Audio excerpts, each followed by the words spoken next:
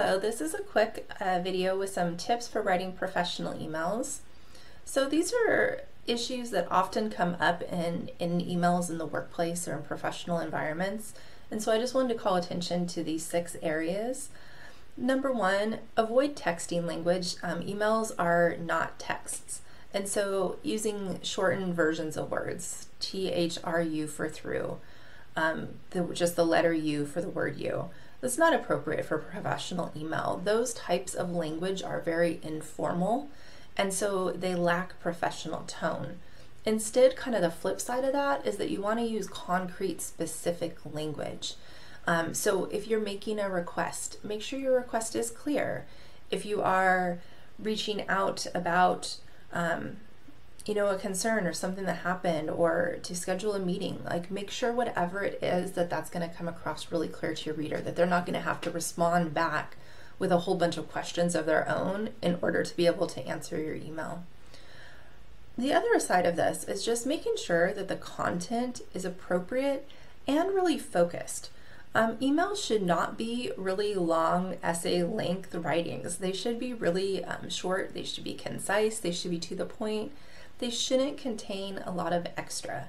So if you're sending an email, make sure that it is something that is appropriate for that length, for something really concise. If it's something that's going to take a lot more space to write out or describe or explain, then maybe consider a different type of correspondence or communication with whoever you needed to send it to. A good kind of rule of thumb is that emails should be really easy to respond and quick, and they should not be something that takes someone time to read through or a lot of time to respond to. So again, it's kind of a quick back and forth between individuals in the professional environment. Organization of professional emails is something to pay close attention to. Typically, you're not just going to have one paragraph. It should be broken up a little bit. And you want to have really short, concise paragraphs with some order to it. The purpose for writing should be clear right away in a professional email. It shouldn't be something where someone's reading through and trying to figure out why you're writing. So make sure that the purpose is clear and evident up front, and then kind of break it down into however many paragraphs you need. And it may only be 1 or 2, but just be really careful about trying to block a whole bunch of stuff together in one paragraph. You really want to kind of separate out key points anytime that you're doing really any writing, but particularly in technical writing. That's something you really want to focus on. Always with writing, and this is just true of any writing, there really should be, especially in the technical world, a clear beginning, middle, and end. Again, that's just part of organization. It makes it easy to flow. It makes it easy for the readers to follow. And technical writing is all about audience awareness. I already mentioned kind of with the focused content part, but emails should be concise. They should not be 2 pages of writing if you put it into like a Word document. They should be something that is, maybe a couple of short paragraphs and that's it.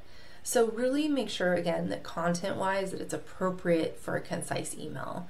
And then there are guidelines for professional formatting.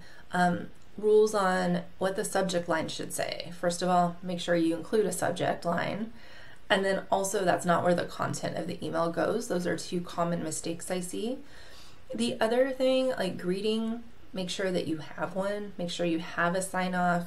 Again, you really want to incorporate professional elements, even when it is an email, which is sometimes considered a more informal type of communication in a workplace. So those are just 6 areas to really kind of pay close attention to when you're writing emails. And hopefully this helps kind of just give you some good ideas of what to avoid and also what to really focus on incorporating when you're writing these emails.